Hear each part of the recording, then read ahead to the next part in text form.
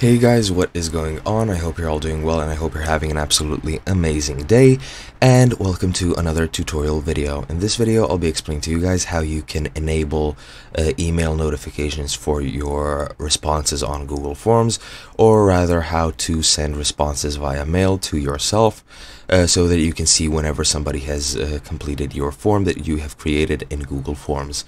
Now, as you can see, I am already logged into my account. This is a tutorial account and I am in Google Forms.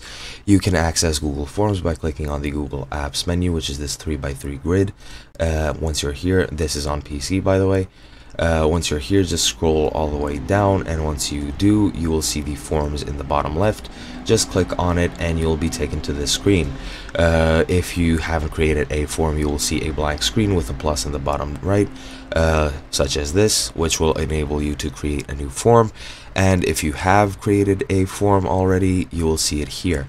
To actually enable form email responses for your forms, what you want to do is, let's say for this form that I have already created, click on that and you'll be taken to the form editing screen. Here you can edit the file name, the form title, the questions, and so on and so forth.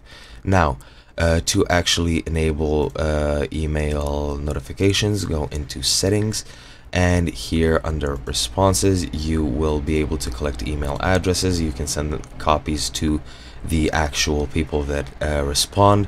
However, what you can also do is go into send, and here under mail you can send pretty much email addresses. Through email addresses you can send the forms. Now, to actually enter or rather enable that emails come to you, click on responses, and here you can actually go into where is it? I think it's under 3 dots, and yeah, get email notifications for new responses, and this is how you enable it. Click that and any response will be in your inbox whenever it is filled out. But yeah, that's been about it. I hope you enjoyed, and I'll see you guys next time.